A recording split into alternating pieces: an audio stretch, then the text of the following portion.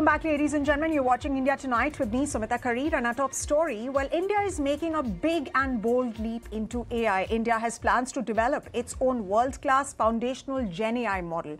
And that's the word that's coming in from IT Minister Ashwini Vaishnav, who announced, or rather who made this big announcement earlier in the day. In fact, the government has secured over 18,000 GPUs under the AI India Compute Facility. And that includes 15,000 high-end GPUs or graphic processing units. These are the brains, advanced brains of any supercomputer.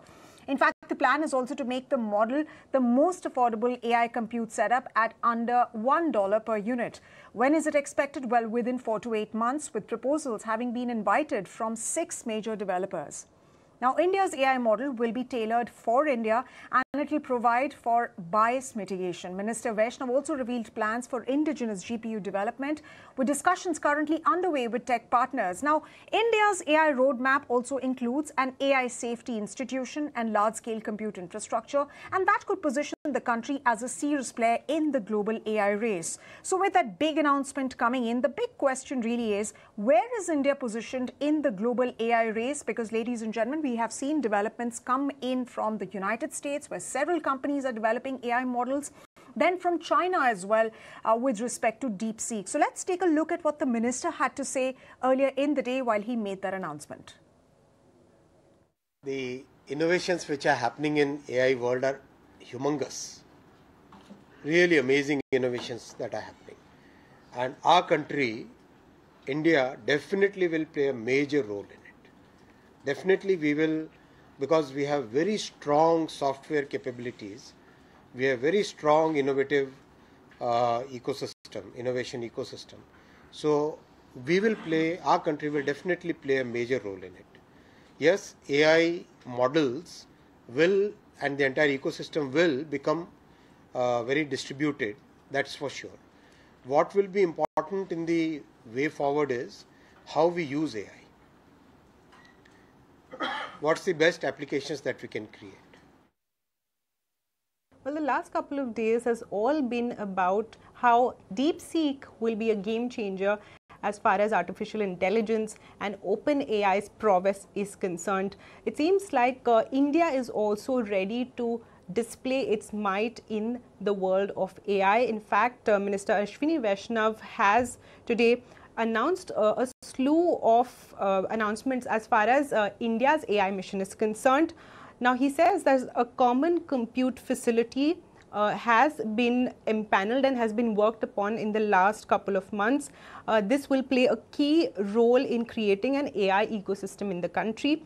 About 18,693 GPUs have been empaneled so far, is what the minister said, of which 10,000 GPUs of the 18,693 are available to be used starting today and can be used by those working in this space in tandem as well. He has called for proposals to be developed on our own foundational model is something that the ministry is appealing, of which about 18 applications have been selected in the first round and they will be funded to develop models.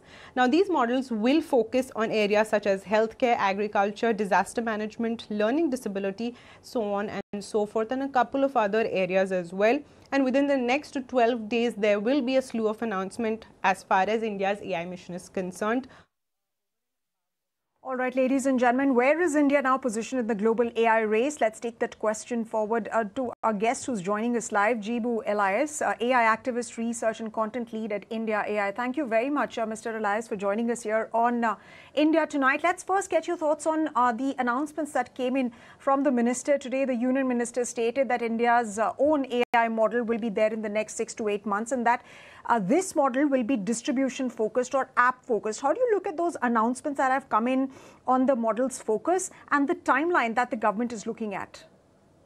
Thank you, Sumita, for having me here. Just a clarification, I'm with Mozilla Foundation as of now. I think this is a timely announcement. And if you look at a larger perspective, India has been making significant stride in the space of AI, especially in the space of AI regulation and policy with our chairmanship of GPAI. and many other strategic organizations.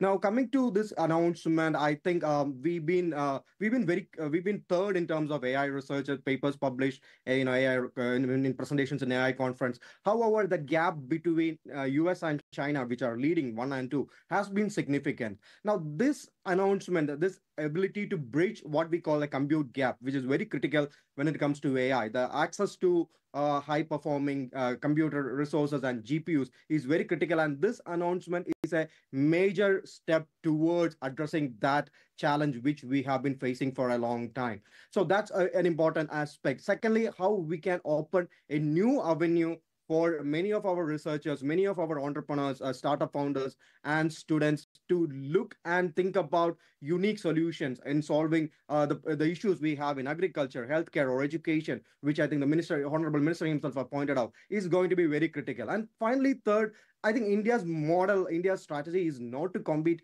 directly with what US and China has been doing. We had our AI strategy called AI for All, where we look at ensuring that we want to use AI in a responsible way to address our socioeconomic challenge and empower our people. So I think this is an important step in the right direction, but unfortunately, we have to take more steps in this route as well. Yes, we'll come to those points in just a bit on what more India needs to do so far as its AI mission is concerned and how can it really build capabilities in this space. And you rightly mentioned that GPUs is going to be key to powering this revolution. Of course, the minister stated that we have high-end GPUs, 15,000 in the entire process, and have more GPUs than were used in DeepSeek. Now, Mr. Elias, India has for long held fought but when it comes to software capabilities, we do know that the government did announce its AI mission last year with allocation of over 10,000 crores. And of course, when there are comparisons done with China, which is not really needed, but surely there is a fair question to ask on what has taken India that long to come up with its own AI model. We've seen developments happen not just in China, but in the United States as well as early as 2023. So if you look at China alone, China came up with a strategy in 2016 where they want to be leading the world of AI or AGI, which is artificial general intelligence, which is what we are all, all the developers are trying to achieve. An AI system that is capable of doing all the tasks a human can do. So China has set itself a target for 2030 to achieve AGI, and this target was set in 2016. They see AI as a part of their asymmetric strategy for warfare, where they know a direct conflict or economic, whether or political or in military with countries like US won't help them. So which are the areas where they can have this asymmetric advantage? And one of the areas they have identified is AI. And they have been systematically upping their research, getting their fundamental rights from the school level, from the municipal level, deploying AI tools in the last 5-6 years. And they have been making their the rise very clear. It's only now that the public is realizing that China came up with this amazing DeepSeek and people are looking at it. Secondly, there is a lot of geopolitical aspect also related to DeepSeek and Alibaba coming up with Qwen 2.5 the other day. It almost seems like a reply to the Trump's inauguration from China and his tech buddies in general. Now, coming to India, we have a long way to go. And the INDIAai mission is a good starting point. We need to look at a large-scale skilling of our youth, because if you look, there is a significant shortage in highly advanced AI and machine learning engineers in our country. And in fact, our software industry itself is not that capable of building this kind of models. So okay, very valid points that you mentioned, and we do hope that this is right. Let me ask you that question on geopolitics, Mr. Elias, because you've touched upon a very, very important point. And the development of AI is not just limited to technological innovation and development, but it has to be looked at from a geopolitical lens as well. Pretty much like how the chips race is panning out, and which is why the reason the Biden administration is controlling the export of advanced AI algos, and even President Donald Trump announced Project Stargate. So clearly the United States and China are looking at this from a warfare point of view. Is this not India's strategy? Is India looking at the development of AI from a different lens? And does it need to modify its strategy then? Because we're seeing other countries do that. So I want to recall something our honorable Prime Minister said in 2020, and he has repeated many times. India wants to be the garage for AI tools for Global South. The reason why India stands special is we have the capabilities to be in the same league with the top and entry guys. At the same time, we are in touch with the Global South as a leader of Global South. So what India has been said to achieve is, if we can solve some of our social economic problem, like issues in farming, issues in education, healthcare, we can address all those things. How we can solve access in healthcare, all those things with technology like AI, which some of the states and some of the ministries are doing.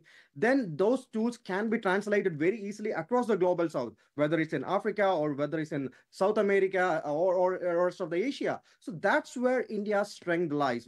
Our strength lies in, look at what we have done with ISRO, right? Building these tools which can then translate into overall Global South. Now, the DeepSeek thing has a lot of geopolitical strategy as well. Look at how it has impacted the overall share values of NVIDIA and other AI companies in US, right? It has asked this question: do you need hundreds and hundreds of millions or billions to make and train AI models? Even though there are a lot of questions about the 6 million that's being claimed as the cost of DeepSeek. So that raises a lot of questions, but that also gives us hope. Right? If they can do it in 5-6 billion or million or more than that, then what stops us from building our own? Absolutely, absolutely, and which is what the government is now doing, building its own India-made AI. And one final question, Mr. Elias, before we let you go. You touched upon briefly on research, and that I think is very critical to developing, this entire ecosystem in the country, whether it is around AI, deep tech, or even the semiconductor ecosystem. Do throw some light on that and on investments and on research, because Nikhil Kamath of Zerodha also tweeted, and I quote, that while India does produce great researchers, we do not seem to offer a conducive environment for them. So the importance of research has to be kept in mind, and that kind of allocation needs to come about. I completely agree with Mr. Kamath and what you mentioned, Sumita, here. If you look, since we are talking about the China, if you look at the top 100 universities, Chinese universities are there in top 20. Many of the Chinese universities are in top 100. But in university ranking, an Indian university that comes is in top 200 is around 200 is IIT Bombay. So our research ecosystem has been lagging behind for years and years. We don't have any solid industry academia partnerships, even though there has been some efforts to achieve something in that capacity. And finally, our research ecosystem, the academic ecosystem, doesn't have the resource, the compute resource, and others as well. I think few months back, I wrote an op-ed on op-ed saying that there is a big gap between the top top academic institutes, whether the IITs and some of the private universities, and what lies beyond that. If you go to tier 2 and tier 3 towns, and if you look at the research institutes, the quality of education itself, computer science education itself, is so pathetic. I have to unfortunately say this. This has even led industry bodies like NASSCOM to come and say a big chunk of India's computer graduates coming out every year is unemployable. So this raises a big question. How are we going to take up a country like China or US with this lack of skilled talent? That's one big question. Secondly, there are numerous numbers that saying that a big number of IIT graduates, the toppers, I think the top 60% or plus of the toppers in IITs are leaving the country. So if we can provide them, as the Honorable Minister pointed out, the computing facilities, access to the GPUs, the data infrastructure, and overall funding ecosystem for them to realize their aspiration in research, that will be a game changer. And that's what we ought to do. Very, very valid points that you've made, Mr. Elias. Ultimately, it's all about not just the kind of investments that will be employed in the ecosystem, that will be funneled into the ecosystem, but it has to be primarily about research and skilling. We do hope that the government is listening, and there will be some consequential announcements in the upcoming budget. On that note, thank you very much once again for taking the time out and joining us here on ET Now. Thank you, Sumita. Glad to be here. All right, ladies and gentlemen, time now for us to slip into a quick break, but lots more coming up on the other side. You don't go anywhere.